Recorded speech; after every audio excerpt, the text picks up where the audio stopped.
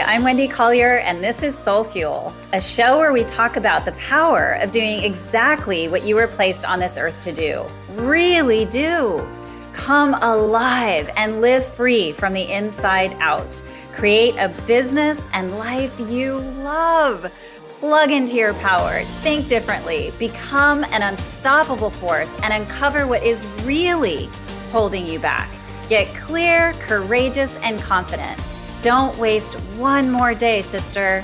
Welcome to another episode of Soul Fuel.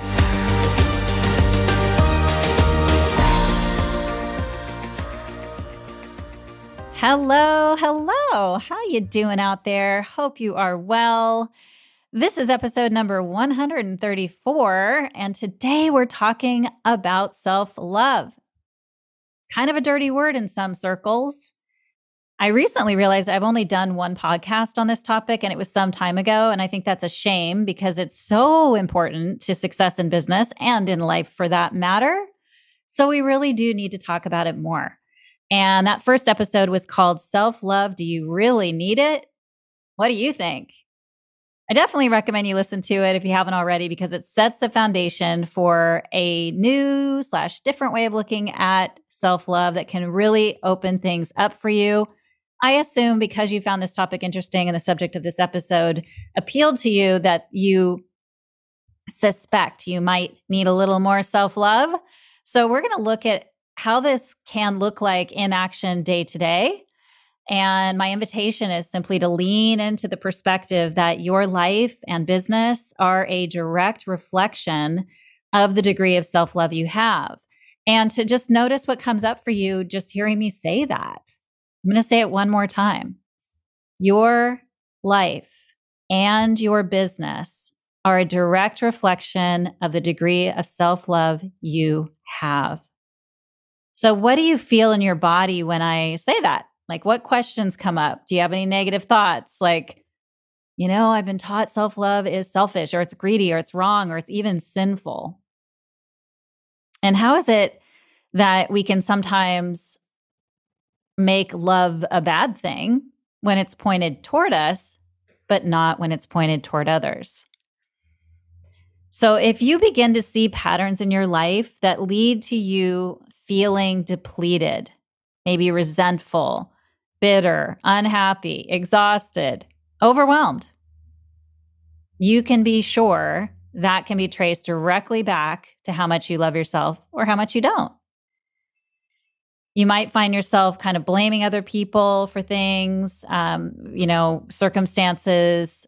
You might feel like a lot is out of your control. Those are signals to turn inward, because we are the common denominator in all the situations we have in our lives. And the easy path is to say that it's outside our control. It's someone else's fault. It's for this reason or that reason. Our mind will come up with excuses and judgments on ourselves and others about it. But when we take radical responsibility, that's when we really find freedom, and we find that we have a much greater ability to affect and impact everything in our life in a much more positive way. So, of course, with everything, there's a spectrum. You might find yourself on one end of this where you really struggle with caring for yourself, loving yourself, even liking yourself, all the way to people who just have a really strong sense of self-love. And also, we're not talking about the narcissistic kind that is unhealthy. We're talking about normal amounts of self-love. So the important part is just to begin to identify exactly where you are so you can course correct and point yourself in a better direction. In that first episode I shared my personal experience with this whole concept. And I'll let you listen to that to get the full scoop. But for now, just a snippet, I shared that I was taught that self-love was bad, that it was selfish, that it was even a sin. I was taught to self-neglect, to not think about my needs or seek to have them met. I was taught to disconnect from my own intuition and desires and only think of others, what they needed, how I could serve them. at the exclusion of, thinking about what might be good or best for me in those situations. So, not surprisingly, as a result, I was plagued with more situations than I can count that were unhealthy, dysfunctional, and abusive in some cases. And I say that not as a victim, but instead coming from an aware state now where I see the connection between my degree of self-love and care or love for myself and these things, these circumstances I found myself in. And I know that many of you were taught the same, women especially. And the fact is, it just doesn't work in the end. It harms, I think, not only, of course, yourself, but it can cause harm to others in various ways that it can show up when you really are going into self-neglect, self-deprivation. And this can show up in small ways or big ways and everything in between. And I'd like to just bring some awareness to the smaller everyday things because these are much easier to adjust than the bigger ones. Yet, it can still create a very positive impact when you follow the clues, that they offer you. So how do you know if you need more self-love? I guess I would ask, how often do you allow yourself to feel good on a day-to-day basis? How often are you allowing yourself to suffer? Whether that's your internal dialogue or through the choices you're making in your life, the decisions, the current state, of your relationships, your job and career, or your business. Where are you at with your level of suffering in your life? You probably already have heard my corporate story. And when I look back at all those years, it started out that I, was really excited about the new role I had or new job out of college. And I had a lot of fervor, and a lot of drive to do my very best. And I had a lot of fun those first few years, but it did shift and definitely change where I ended up feeling very unfulfilled and extremely stressed. That was showing up physically, emotionally, and in so many ways. And when I look back in hindsight, I can see that as my self-esteem grew, my tolerance for my level of suffering decreased. And that's a good thing. We are very, very, very adaptable as human beings. And that's a positive, wonderful quality. We need it to survive. And at the same time, we can find ourselves adjusting just a little too much in circumstances that we shouldn't really adapt to, that can be detrimental to us. And I can see clearly now that as I grew in my care about how I felt, it became less and less acceptable that I was tolerating putting myself, and it was my responsibility, my fault, so to speak, putting myself in jobs and in positions that were not fueling me. They were draining me, and I dreaded doing it. That is the opposite of self-love. If you're allowing yourself to stay in a job that is doing that to you, you have to ask yourself how much you're really caring for yourself. And same with a relationship. And some things can be improved, obviously. And that's another conversation to have with yourself is there enough positive here that I can work with in order to make this better and healthier for me? And if not, you can choose to walk away and find something that is. So on a really kind of funny, small level, I have a funny example of this, just a daily thing, because it has come up a few times in my mind to share this as a really funny way that your ability or your willingness to care for yourself can show up. So at home, I have this two-way switch on my front door. It's a light switch, obviously, so I can turn the light off and on from the bottom or the top of the stairs, and then it automatically goes off when I'm gone. And almost every time I approach my house at night, I pause for just a second, and I have this inner dialogue about turning the light on to climb the stairs or whether I can get by without it. And this is part laziness because the switch is behind a tree. It's not the easiest thing to reach. Combined with the story I have about saving electricity. But I mean, really, how much electricity am I saving? for those few seconds it takes me to climb the stairs? And what about, the potential for me falling down the stairs, hurting myself? The bigger point is this: would I turn the light on for someone I care about or even a complete stranger? Yes, absolutely. And I do. I don't want them to trip. I want it to be easy for them to see the stairs. So why not give this to myself? And this is why I say yes to turning it on every single time. But I find it funny / surprising that I do have that moment where I pause for just a few seconds or millisecond probably in stopping myself from turning it on. So this is just a tiny act of self-love that sends a message to me and the universe that I care about myself, because I would definitely turn it on for someone else. I know this may sound ridiculous, but it's these little things that send a message to our subconscious about what we are worth. And when you take something like that, combined with the countless other ways this is showing up for you, it adds up.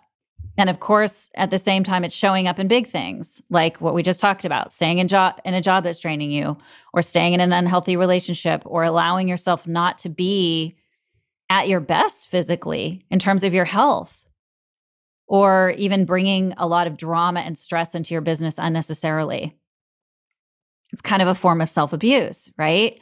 And the costs to that can add up big time, big time.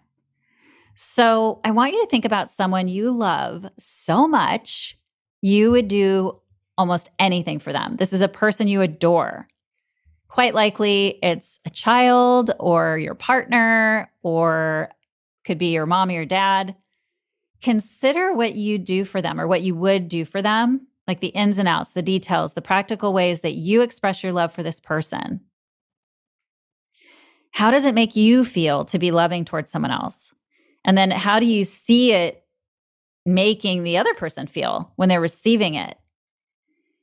What you want to tune into here is the energy of love, the impact of love on you as the giver, on the other as the receiver, or you as the receiver. Love is an expansive energy. It opens people. It opens energy. It attracts and generates more love, more openness, more magnetism. And that draws in very good things for everyone involved. And here's the deal. This is not only limited to when you're giving it to someone else. It's love, period. And the impact and power of that, whether that is toward yourself or other people, is big. It doesn't just happen when it's directed towards someone else. In other words, when you step into loving yourself, you are also opening up to all the good things and all the same difference you notice when you're loving someone else unconditionally. You are allowing for that to come into your world, come into your space and your environment. And that has a ripple effect with others, of course, right? Because now you're creating an environment of love. So how does this relate to business? Well, how could it not? How could it not? It shows up in how much you are charging for your services, definitely. And I am a believer. I do help my clients with pricing. We work on this in Client Attraction Academy as well as in my private coaching work. I am not one of those coaches who says you should overprice yourself or go for high ticket programs and services when you're just beginning. I teach marketing and sales with integrity, high levels of integrity. And there is a way to assess, to determine where you are, the stage of business you're in, as well as your personal and professional development, and how that correlates to the value of your services, and then weighing that with the market demands and market expectations, consumer purchasing behaviors, all kinds of things come into play with that. But what I do find is more often than not, women I work with are undervaluing their services. I know that's not all of you, but for those of you who know who I'm talking about, you know who you are. This is something to look at. And a good portion of my work is helping women to see the value and also to create more value. So developing the skills necessary to add more value to your clients and customers, developing the knowledge about marketing and sales to attract the right clients for your services, to develop your services and programs and offerings as to the level that is high value, that warrants the price point. And this, but when it also goes back to your sense of self-worth, your sense of value in yourself. And that is 100% connected to self-love. So you might also see this in how often you put yourself out there. How visible are you in the world with what you do, with promoting your services and offers? How willing are you to be judged and criticized, which is unavoidable, by the way? So for those with a healthy sense of self-love, putting yourself out there isn't as scary at all, because you don't worry nearly as much about being judged and criticized, because you know that you are operating from a place of integrity and honesty and transparency in all that you do. You feel confident about who you are, what you have to offer, the value you have to add. And what others think becomes less and less important. And you are in that inner dialogue and that self-talk, you are reminding yourself of those things. And you can see, if you don't have that strong, confident inner dialogue that's authentic, how that might affect and impact your ability to get out there and be more visible, and to be okay with the judgments and criticisms that inevitably come your way. Yes. This can also show up in how you treat yourself when something doesn't go as planned in your business. So do you beat yourself up? Do you call yourself names? You make yourself really wrong about it? Or do you simply look at it as a learning experience that you are going to reflect on and learn from and move forward accordingly? Take a good look at that. Take a good look at when things don't go as planned. How are you treating yourself? That's a brilliant indicator of how much you're loving yourself. And if you imagine a child or your partner or someone you love having a plan not go exactly as they wished, what you would say to them in that moment when they're downtrodden and they're beating themselves, I should have done this, I should have done that. What would you say to them? And you want to give that to yourself as you would give it to someone you love. You might also see this in terms of your willingness to launch, to make offers. How fast are you, or how quick are you to do that? Are you holding yourself back constantly on putting things out there? That's because there's a fear, of course, of rejection. And the fear of rejection doesn't need to be a fear unless you are first rejecting yourself. And that's always where it begins.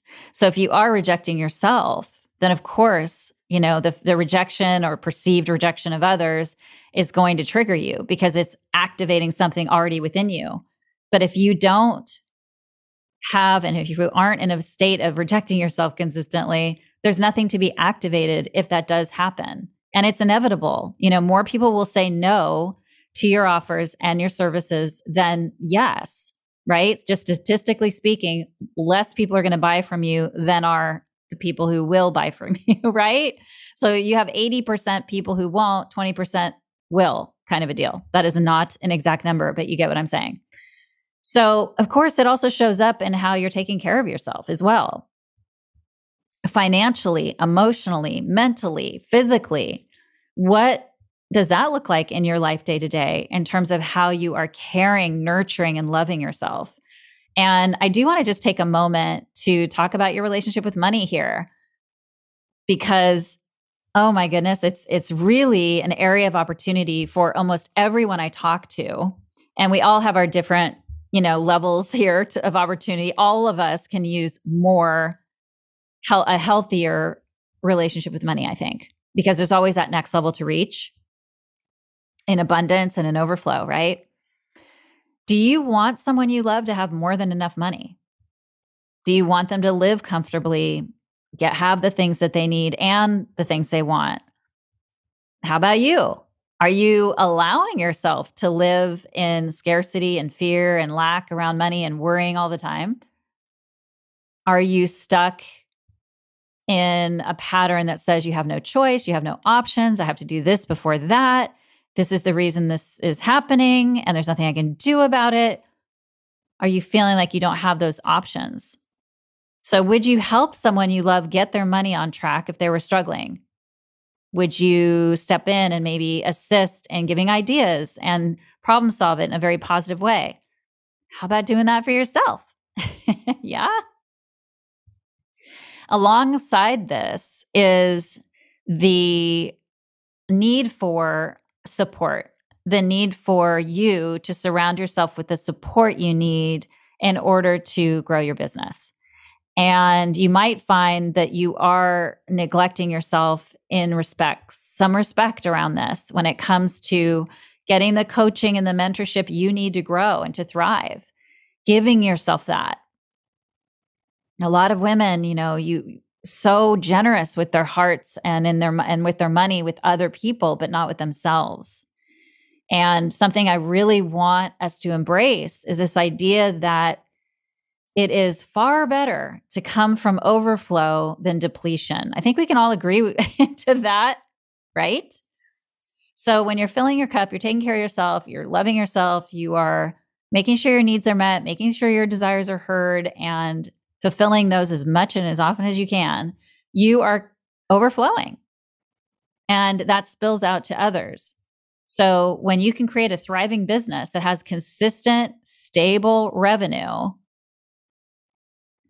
you are able to give more to the causes that you're crazy about. You're able to help other people. You're able to obviously make an impact in your clients and customers' lives in a very positive way.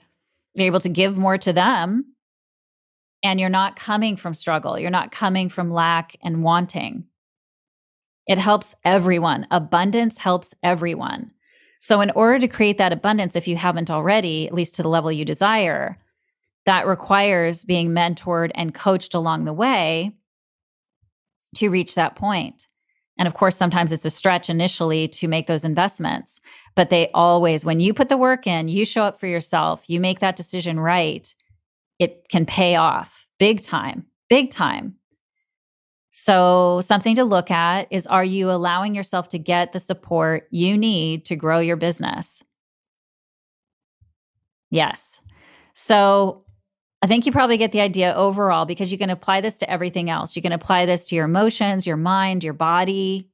Are you taking care of yourself physically? Are you loving yourself emotionally? Are you saying positive thoughts in your head throughout the day? Are you reassuring yourself, or are you allowing yourself to self-abuse in a way? I know that's a strong word. And there's mild self-abuse and there's severe self-abuse, and everything in the middle. Just something to look at. So your homework today is to pick 3 specific ways you are going to love yourself better moving forward. And I want you to choose something that is really uncomfortable for you, something that feels decadent or even a little scary in a good way. Something you might do for someone else that you're going to now choose to do for yourself. And then when you do it, will you please take a picture and tag me on Instagram? That's assuming it's a physical thing you're able to take a picture of. You can tag me on Instagram at Wendy Collier Worldwide. You can share it in your stories and then tag me, and then I will reshare and celebrate with you. And you could use the hashtag self-care. I really would love for us to do this together, because it will create a cascade of abundance and flow for you and for others that you share this with. So I can't wait to see what you do. Again, just take a picture, tag me on Instagram at Wendy Collier Worldwide, all one word, with the hashtag self-care. And as a final reminder, you also have the other podcast on this topic, Self-Love, Do You Really Need It, to listen to. That would be a great follow-up to this if you haven't heard it already. And I look forward to hearing how you're going to be caring for yourself more and what that's going to look like in a very practical way for you. Thank you so much for listening today, and I'll see you next time. Bye for now. Thanks for listening. Did you like this episode of Soul Fuel? Cruise over to iTunes now and rate and review the show. It's the #1 way people find it. Will you also please share the show with a friend? Thank you for giving back. I appreciate it. To become a Soul Fuel Insider and receive additional awesome resources and personal insights not shared on this podcast, cruise on over and grab your free Soul Fuel Starter bundle at soulfuelstarter.com. This bundle will help you uncover which passions and talents you have right now that are best for you to monetize. You will get clear about what makes you really tick. You'll boost your confidence and start tapping into your soul fuel. This bundle is valued at $700, but is my gift to you at soulfuelstarter.com. So go over right now and grab it. Remember, you have a soul signature no one else in the history of the world will ever have. It is your soul fuel. Now go live it. See you in the next episode.